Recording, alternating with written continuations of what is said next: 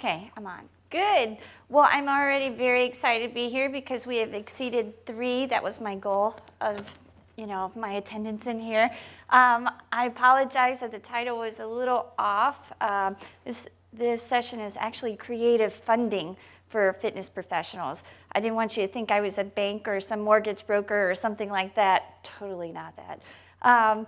So I don't have over 20 years. I just realized this year will be 20 years. And I told him, I said, I don't quite feel old enough to have done anything for 20 years, but I guess the reality is hitting me. I have been in this industry for a long time, and I have owned fitness businesses, corporate wellness programs, training studios. I had car dealerships, all sorts of things. And then I went into academia. And now, not only am I still in academia, but I own a private business doing, all the fitness stuff and rehab, as well as I work with a nonprofit organization. So I tell you that so that it kind of gives you a little background, helping you to understand where I'm coming from, because no one ever teaches us about money. We can learn the science behind everything, and there are a million great trainers out there, but if you don't have the financial backing to support you, well, you're going to be working for Gold's Gym or something, and no one really wants to do that unless you own it. So, I mean, Gold's Gym is great, but I'm just saying everybody wants to have their own way, and so today what I'm going to do, it's a very different approach, because police, fire, military are all nonprofit entities, whether you realize that or not, all nonprofit entities. And those of you who are for-profit, what I'm going to do today is teach you how to partner with nonprofit and how to find money that you didn't know was out there. And just a quick little survey here for me. How many of you here represent police? Raise your hand. Okay, how many of you represent fire? Okay, and military? And how many of you are private for-profit? Okay, and how many of you have no idea, but you just thought, hey, we're talking about money? Okay, awesome. So I'm from LA, just right down the road in Lower Alabama. So it's not that far of a drive coming out here. It's a little different out there. I'm on the Gulf Coast. I'm right there with all kinds of military, from Biloxi down to Pensacola, Destin, Eglin. So I have a wide variety of interesting people that I work with. I work in adaptive sports. I teach wounded vets to kayak. It's amazing what we can do, putting a butt in a boat, how we can save lives doing that, and how it equalizes the playing field, because we can adapt everything to make them, a pretty awesome athlete. So let me go through the boring stuff up front. And what I want to do with this really is very different from some of your other lectures. I want to keep this kind of an open dialogue. Just keep in mind, I'm so severely ADD that if you ask me too many crazy questions, it's like squirrels running around the room. I use PowerPoint to remind me of what I was talking about. So if there's something along the way that is really pressing, please just talk and ask, and we'll go through it. Because what I want you to do is leave today with information that you can use immediately.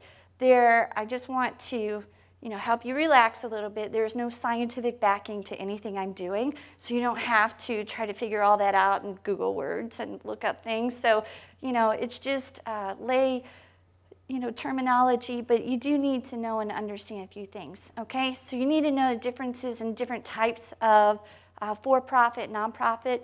For-profit organization simply is one who makes money doing what they're doing, okay? So any of our gyms or any organizations, my private company that, contracts and hires out and does corporate wellness or anything like that, those are all for-profit. We make money doing what we're doing. A nonprofit organization, there's so many different types of nonprofits, but usually they're charities, associations, anything like that. But the key is they're formed to further cultural, educational, religious, professional, and public service objectives. That's the key right there in order to apply for nonprofit status. Most non-governmental organizations are nonprofit organizations, and they are granted tax exemptions.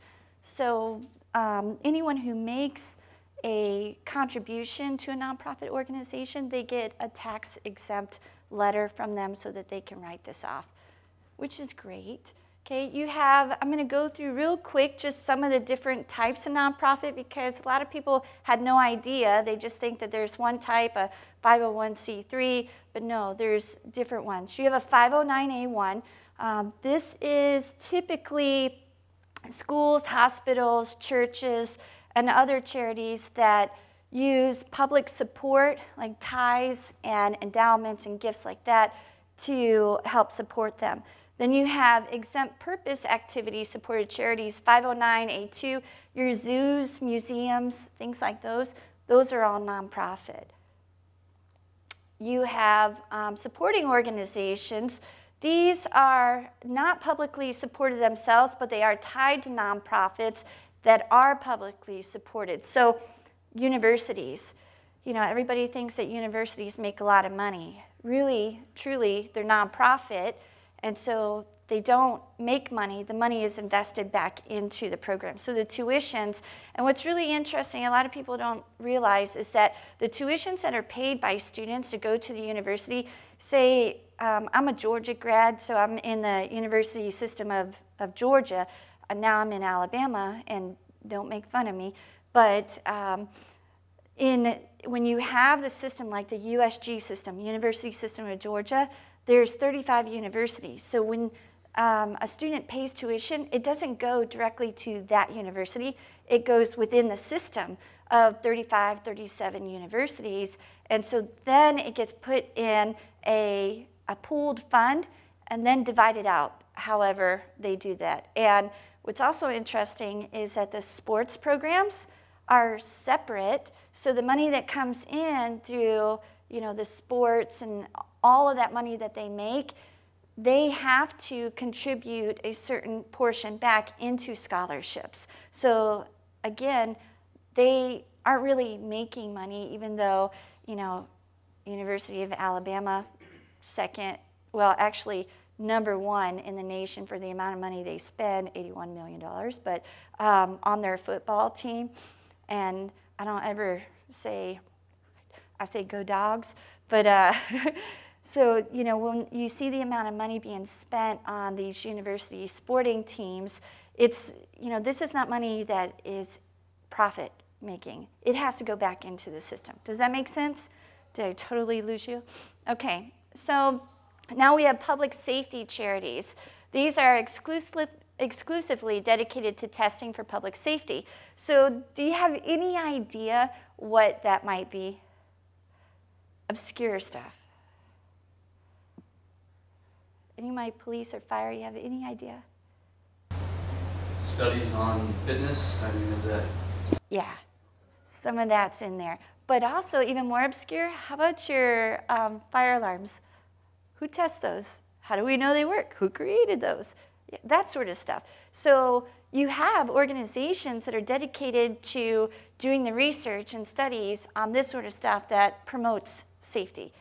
So we have private foundations, and that's what I'm going to talk about a lot today, because I think this is where you're going to be really surprised at these private foundations, because that's where you're going to make friends and partner with. You have different, a whole slew of private foundations. And my last 2 slides, really and truly, if you don't have the PowerPoints, are they allowed to take pictures of the slides? Okay, no videos, take pictures, because I put loads of links in there for you of where to find money, okay? So it's probably more important than anything I'm going to tell you today, but pretend that you're interested.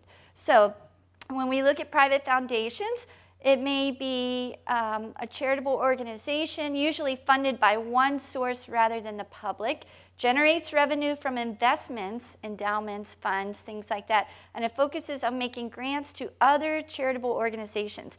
Can you give me an example of a foundation or an organization that has foundations? None? Yeah, they have a foundation. How about Home Depot and Lowe's? I tell you that because Home Depot and Lowe's has huge grants that are community-based grants. You don't have to be a grant writer or an academic or anything else. You just have to have a really great idea that's going to help other people. And they have community-based grants that you can build gardens for people. You can help out with schools. You can, anything that Home Depot or Lowe's can give you gift cards to use their stuff out of their stores. The other thing is Home Depot and Lowe's both have Vets for Vets grants. So veterans helping veterans. I've written 5 of those grants. And what we've done with those is we've done anything from rebuilding and remodeling kitchens in homeless veteran shelters to going around and identifying. I use the Student Veterans Association in the school, and I use them as well as, I helped out with it to identify veterans in our community who needed minor repairs on their homes, or maybe needed washers and dryers, roof repair, small stuff that we could do. But here's the cool thing, is that both Home Depot and Lowe's has an outreach team that will come out and help you build things. How awesome is that? And there are simple grants that the lay person can write. You don't have to be a grant writer. Although it does help to partner with really smart people so that the wording is such that you're guaranteed to get these. The Vets for Vets grants are about $5,000. So let me give you an example of how we are using the Vets for Vets grants. With my organization that I work with, we have a need right now that we need a storage shed to put all of our kayaking gear in. Because I've run out of room at my house. And the carport, I can't fit any more boats under. So what we did is we reached out in the community and we found a very generous person to donate us a permanent space. And he has a space that he can't use within his storage unit in the parking lot. He says, hey, do you want this? Yeah.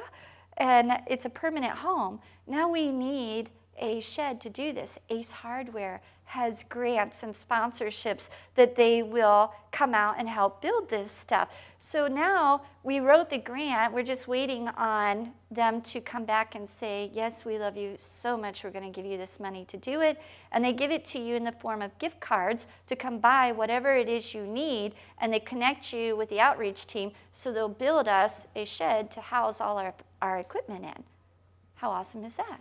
So most of you in here are vets, right? And you love to serve other vets. And so there are things that you can do. How about, and let's see, Lowe's has grants up to $25,000.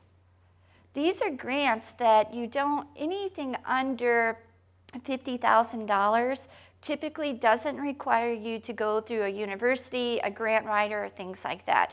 You can do these things. You just really need to talk to other people who have done it so that you get the wording and verbiage correct so that it guarantees that you have a better chance at getting this. And you're always welcome to keep my contact, and I can help you with some of the words or just put you in contact with people who are way smarter than I am, so to help you along the way. There are organizations out there that will help you write fitness programs for underprivileged kids. We wrote a grant. Are any of you familiar with the Spark program with the Boys and Girls Club? Yeah, I wrote that grant. That's now a national program in the Boys and Girls Clubs all over the United States. Look it up. It's a Spark program for Boys and Girls Clubs. Well, here's where you come in. What we did is they needed a health initiative.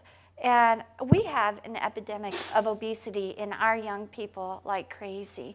And one of the things that I think about all the time is that, especially military, being fit to fight, how, the statistics, and this is, the nerdy side that I work on, reading all the research and statistics.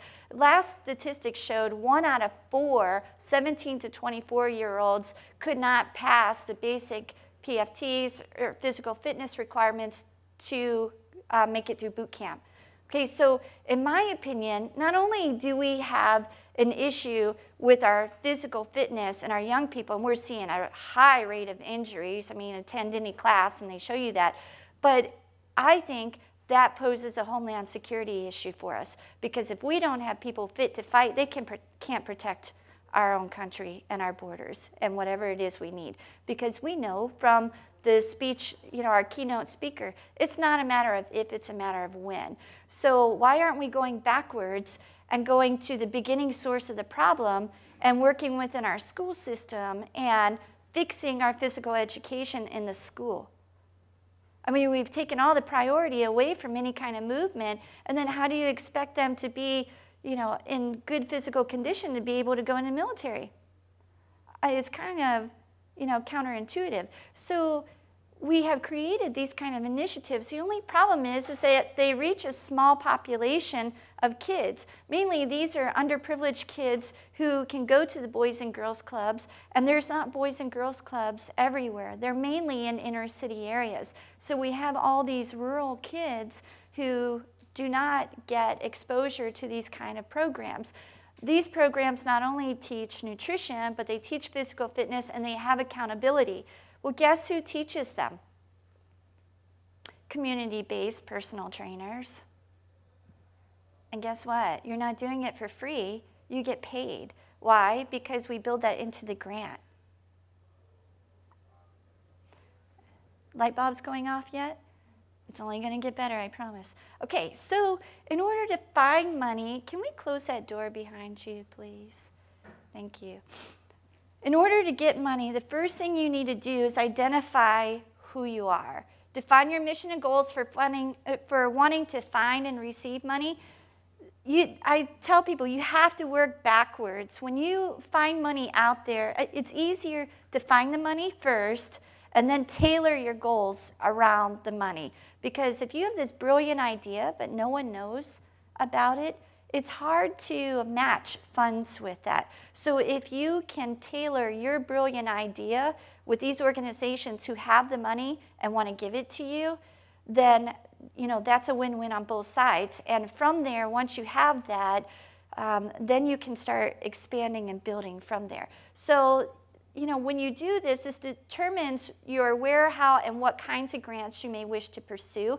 So, there are organizations out there that you wouldn't even realize. Budweiser is a fantastic organization that supports veterans all the time.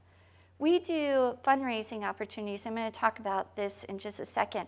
There are, Budweiser is first on board to take care of a lot of our miscellaneous needs that cost money.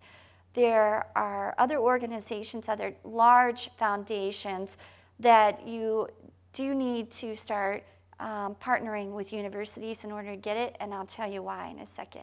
So let me tell you what grants are. Grants in a nutshell are free money. Okay? You can read all the blah blah, but really just take note, it's free money. That's what it is. So they come from different resources. They can come from endowments. Endowments are kind of when people die and they will the money to you. So make friends, don't burn bridges, and especially nice, rich friends, because they may leave you all that money to keep you going, okay?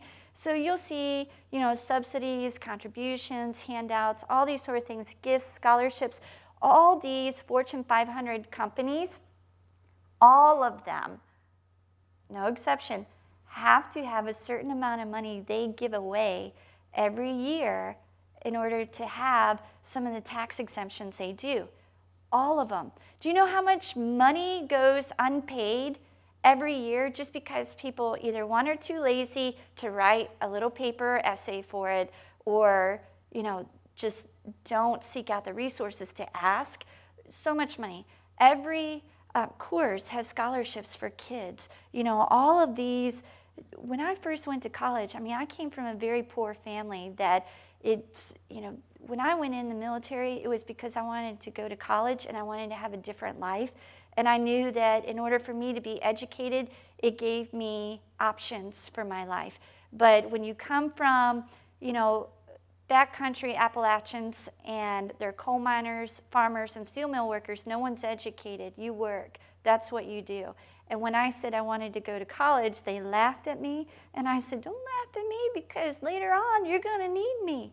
And that's what happened. I knew that at an early age, I had to excel at something. So I poured myself into everything, whether it was music, sports, art, whatever I could do, because I knew something would stick. And you know, by the time I graduated, I had a couple scholarships, but not enough to really support me going to school. But what I did do is I passed 7 auditions to play for the U.S. Army Band, and they sent me to school. And they sent me to school again. And then the GI Bill sent me to school again. And then Folk Rehab sent me to school again. And then I won a full ride scholarship to finish my doctorate. So I've never paid for any of my education. So, but what I did to get started, because they told me in order to be in the military band, you have to have a college degree in music. I'm like, oh, I'm screwed. You know, what am I going to do? So, you know, when you want something bad enough, you get really resourceful, don't you? I sat down in a library when there were books that we read, and I looked and I went through a gigantic book like this on scholarships. I got scholarships for the most obscure things that you could ever imagine. I got $500 for being Irish. I got, you know, like $500 for part of my family being, you know, descendants of the Civil War. Obscure stuff. Coors gave me a scholarship, a $1,000 scholarship. Look at these paper books. It paid for me 2 years of college. That was enough for the Army to say, okay, come on in, we'll let you in. And then they sent me to school in New York City to finish my music degree. Yeah. So you just have to be resourceful, and you gotta want it. If you want anything bad enough, you'll find a way to get it done, right? So with that being said, let's talk about who you can partner with. Those of you who are for-profit in here, you know, it is a really confusing thing that how do I get money? Because number one, you can't get grants on your own. There is less than 1% of grants that are actually available for a for-profit. So what you have to do is you need to make friends. And you need to do it in such a way that it benefits the nonprofit organization you're with. So what they tell you is, well, first off, who you can partner with is other nonprofits, for-profits, but if you're a nonprofit, you can partner with for-profits, so working back and forth here. But here's the key, is that the nonprofit's mission must be first and foremost, okay? Not yours. It has to be the nonprofit. So let's see. Let's say, for example, the Boys and Girls Club, like we were talking about. What is their mission? Do you know, any of you know anything about the Boys and Girls Club? Without knowing their mission statement, you know, verbatim, their goal is really to take what would be classified at-risk youth, kids who have the potential to get in trouble, and you know, they're in bad areas and neighborhoods and bad influences, to give them a safe haven to where they can thrive. And they want to do that by providing resources and alternatives to some of the deviant behavior. So keeping that mission in mind, you must figure out how you're going to partner with them, keeping their mission first and foremost. So if you're a fitness professional and you want to partner with the Boys and Girls Club, how are you going to do that? What are you going to do? It's not a trick question.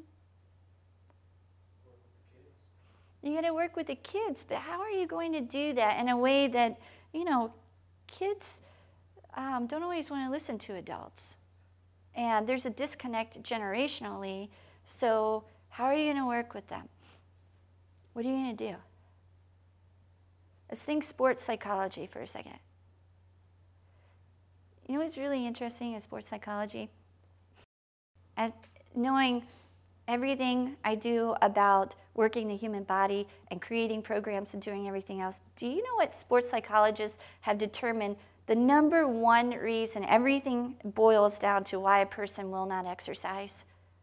Even though we know all the benefits of it, do you know what that one reason is? It's how it feels while you're doing it. So let's think about kids. Who wants to exercise if it hurts and it feels like work? No one, really. So, but everybody wants to play. So you need to be creative in the way that you format your programs. So create programs that integrate play and, and break down a lot of the barriers that keep people from wanting to participate. So with that in mind, I'm just using the Boys and Girls Club as an example because it's the first thing that popped in my head.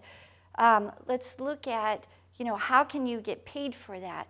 Well, if you started designing a program and started tracking some of your progress, like most professionals do, you do initial assessments, and for kids, it could simply be BMI. We don't really like BMI, but the only use I think for BMI, and I'm sorry if I offend anyone, is for older sedentary people and kids. Outside of that, throw it out the window. But so you can start with BMI. It's one of the things we did with the university. A non-funded study. I just took my exercise science students out to the housing projects within our city, and we took and measured the BMI of every kid within those neighborhoods. Why? Because we get a pretty broad representation, don't we? And so from that, we calculated the results and showed, high levels of BMI, sedentary activity. So what happened? We got a grant to put playgrounds in every single one of the housing developments.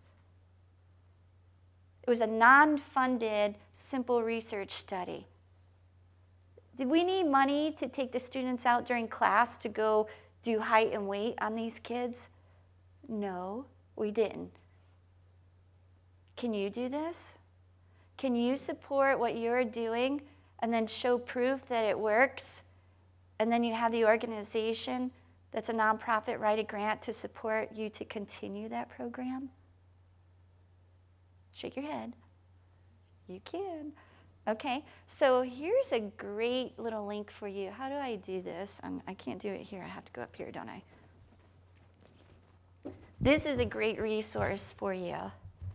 Hopefully it comes up. Okay, or not. It's not coming up. There's no internet connection in here. It's okay. Copy that link, okay?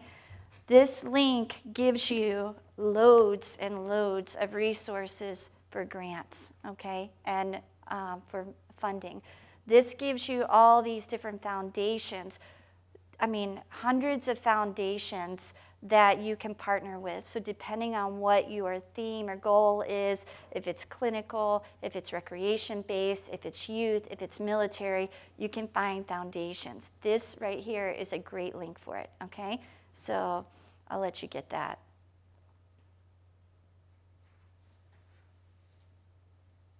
You good? Okay. All right, so let's talk about fundraising, because not only as a for-profit with my company, I partnered with all of these city municipalities, which are nonprofit, right, to be able to do collaborative programming. Now, I'm talking about this. It was kind of funny when I was asked to do this speech. I was thinking, what in the world am I going to talk about?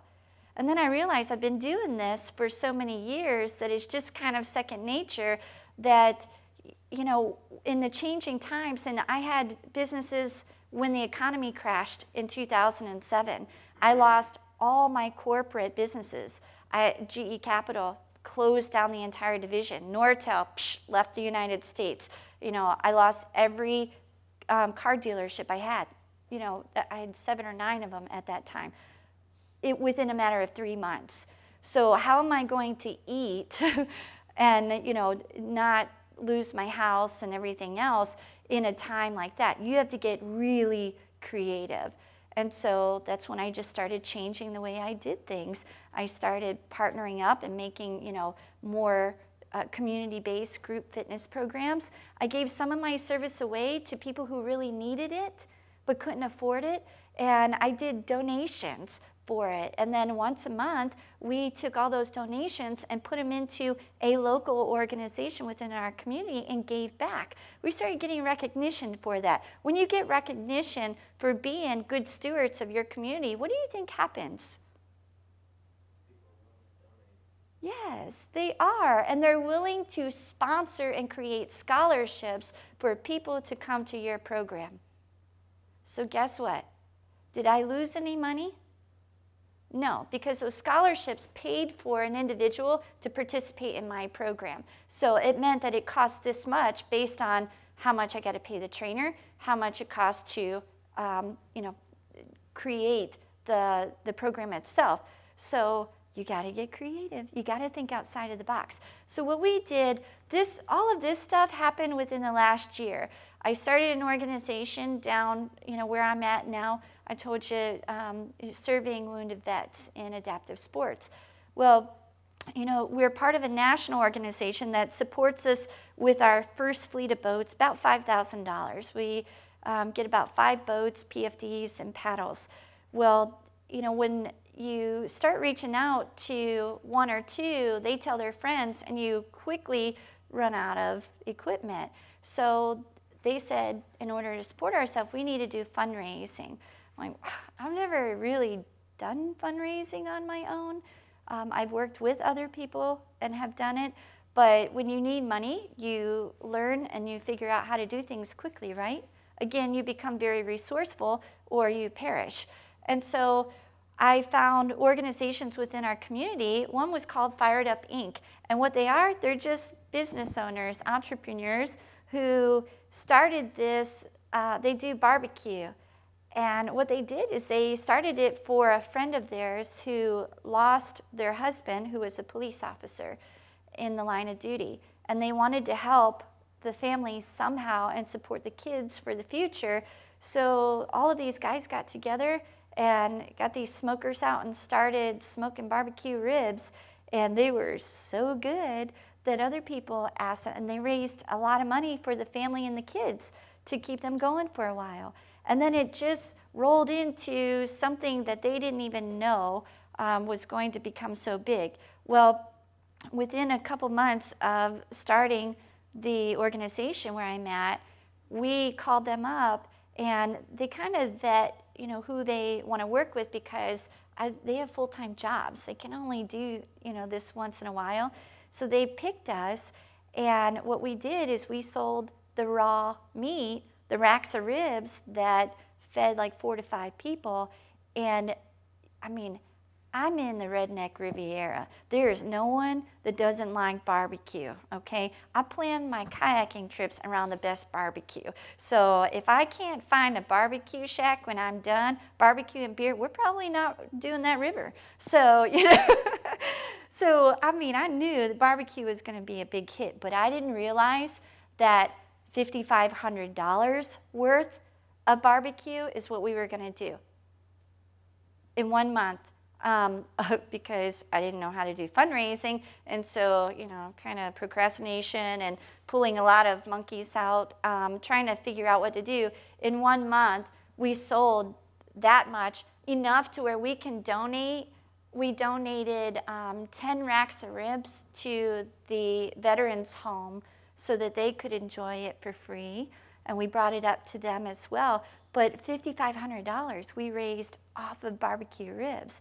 Because when that smoker starts going, and we had it in a great place, man, it was like Pepe Le Pew's feet floating along, and people smelled that, they were pulling in left and right. Hey, you got any more ribs left? Well, we have a couple left, because we bought extra knowing that would happen. So $5,500 we raised. That outfitted 6 more vets. So we just did another 2 weeks ago. Find your local breweries. What we did is we partnered with Fairhope Brewery, and we did pints for paddles. So, I mean, come on, vets and beer. I know it's not the healthiest thing, but it does go together.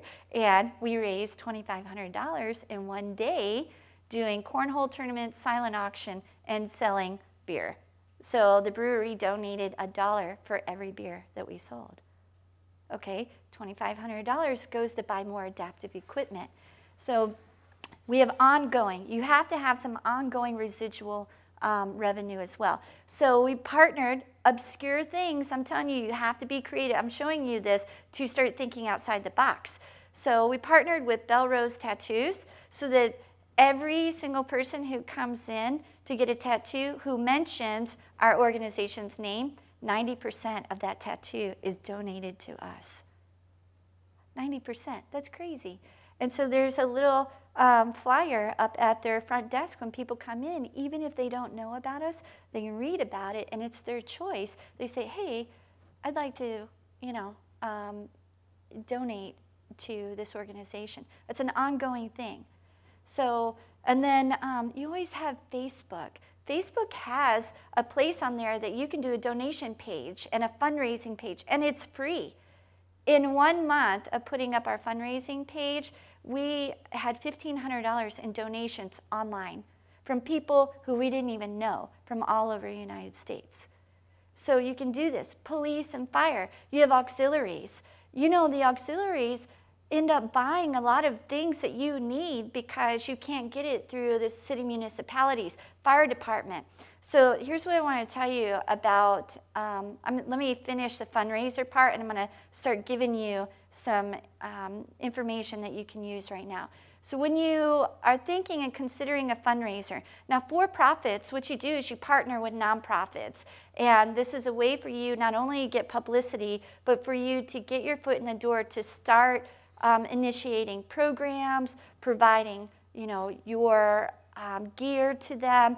And I'm going to I'll go in a little more detail after I give you the overview of it. So what does it involve? You need to figure out what you want. If it's food, beverages, supplies, whatever it is you're doing, look at donations from your local grocery stores. Sam's Club donated to us, Target donated a gift card to us, bought all our paper supplies, everything. Publix, ribs, they're only ribs, but what do you like with ribs? Barbecue, beans, and coleslaw. You have to put those together, right? So Publix donated all of that to us, enough to feed everyone. And then guess what? Budweiser. We love Budweiser because they brought a beer truck out and said, here, whatever you sell, it meters the number of beers. So at the end of the day, whatever the number of beers, and they actually donated the beer for this. They said, we'll just give you $1 for every beer, and it was donated for free at the barbecue. They just had the beer truck out there. Now, here's what else they do for us. All our signs that we need, the banners, they make them. Nonprofits, police officers, fire departments, when you're doing these boot drives and everything, you need to go talk to organizations like this because they will make them for free. They did a gigantic banner that probably was, from the door to me, huge banner that we put at both sides of the main roads. Oh, and they did that for free. So ask them and ask these organizations to do that. Don't be afraid to ask. What are they going to do? Say no? You didn't have it before, so what have you lost? Nothing, okay? So beverages, as what I talked about. You can also, Publix gave us gallons of iced tea, things like that, supplies, all of those gift cards help. Your location is so critical to your fundraising. It needs to be in a high traffic area where people can see you and find you. We were very purposeful in the barbecue because we made sure that people could circle right in and right out, and we had them wrapped and rolled. So they came in, picked it up, and left. That was it. So when they prepaid online, because we had it set up that way, we had their name, they gave us their name, here's their ribs, see you later. And then that's when people were out doing garage sales and smelled the barbecue and came in and asked, yep, here's the rib, 30 bucks, there it is, and left. So because we were so centrally located, people could find us. We even had people from the fire department right behind us going, we recognize that smell, you got any more? So that's really important. Now, what's more important, well, and also you must check in with your local authorities because there are different ordinances that they have, right, police department, you know, where you can put the signs, what you can do, how close to the road. So make sure you do things right and ask up front. And then volunteers. Volunteers are critical to everything you do. Whether you're your own company, you don't have enough employees to go out there and do your warm-ups for these 5Ks or to set up and hand out information on your organization. So find volunteers, be it Boy Scouts, Girl Scouts, your local churches. All of these places have to have volunteer hours. What we do is there's a veterans court system, and we go and get the vets who are in the court system to work with our veterans organization because they have to have community hours in. And what we do is we partner them with high-functioning vets who have integrated themselves well into the community so that they could be good role models to them. And we have these vets out here with us doing the volunteer work. So not only do they see what we're doing for a good purpose and hopefully inspire them to do good things, but they're getting community hours for their veterans court. So use your resources. Time of the year is really important, so make sure that you match your fundraiser with the time of the year. I mean, we don't really have winter, so I mean, this is kind of our January, December timeframe, this weather out here. So it's a little chilly to me. But we don't really have winter, so we can do things all year round. But there are times of the year that people like things better, right? So make sure that you plan for that, and make sure that you are planning for your outdoor events, that you have proper shelter and all these sorts. These are all miscellaneous things that you just need to know, okay? So you can pull this stuff up and look at it, and always have a plan B, okay? So you've got a lot of promotion that you can do. Here's the thing that you need to know. Both for-profit, if you're doing something for free for your community, your radio, TV, newspaper, online, they all have spots for public service announcements, and they will do interviews with you. I've been on the radio so many times talking about our organization, and like 10-minute long interviews. We had the TV station out, the big local TV news station out, filming us for 2 hours to run a 10-minute segment. My phone was ringing off the hook with vets who wanted to participate in our program after that.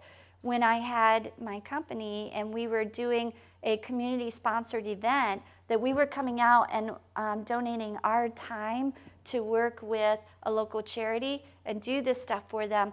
We were on TV with them, getting the highlight and spotlights that you cannot afford to pay for. And guess what?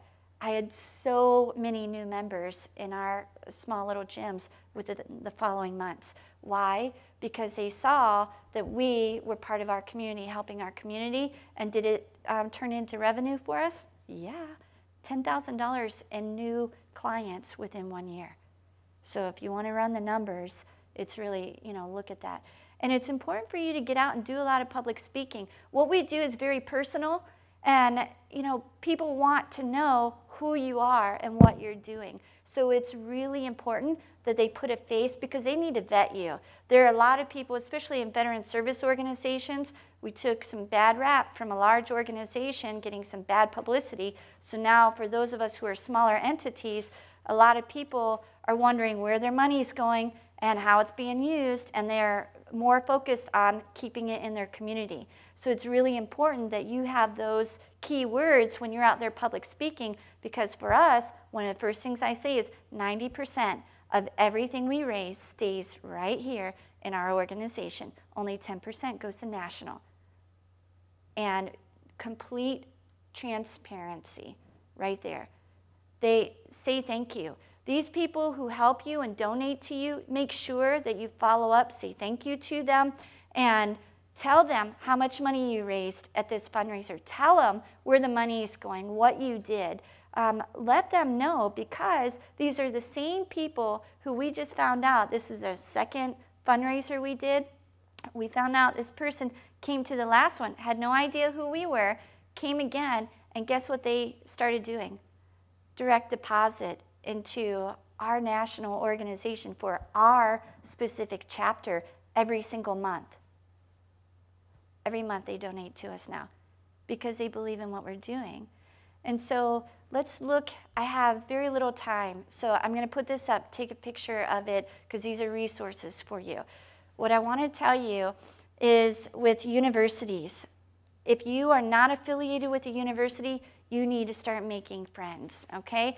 So I was talking to some of my buddies who are out here, exhibitors, and just looking at different ways to collaborate as a for-profit. So Andy, is it okay if I use y'all as an example? Okay, so get a picture of this. I'm going to put the next one up for you.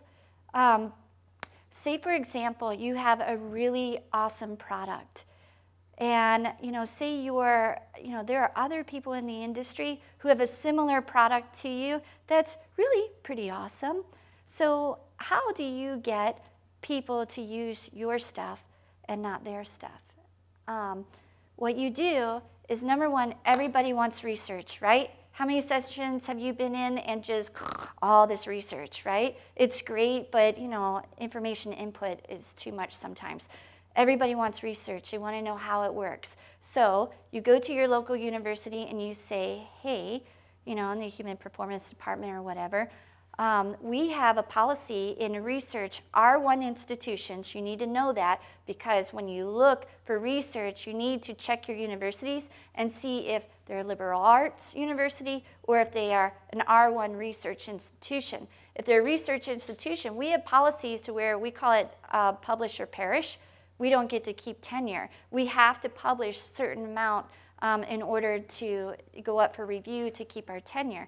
So keep in mind, if you ask for us to do research and it aligns with our specialization or something we're interested in, and we say, well, that's pretty interesting, the next thing we have to do is go look for grant. We, not you, we go look for grants and look for the money first and see what's out there to try to match it with kind of, what you're doing and what you want to do. So we try to pair your mission with the money.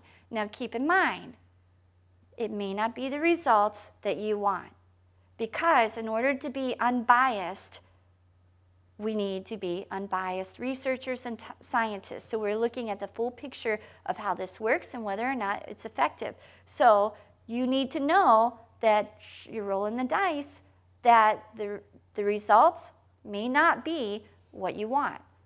So, but here's the thing. If it is, and it proves the effectiveness of what you're doing, guess who's a rock star? And guess what else? The grant pays for us to buy your equipment to do the research. Okay? Now, who's winning in this? And guess what? If we publish this research and say using this equipment does this, and you read that in the Journal of Strength and Conditioning with the NSCA, guess what you're buying? Now, do you see why this is important for you to partner? Was this useful information? Okay, nod so I hear something. Okay.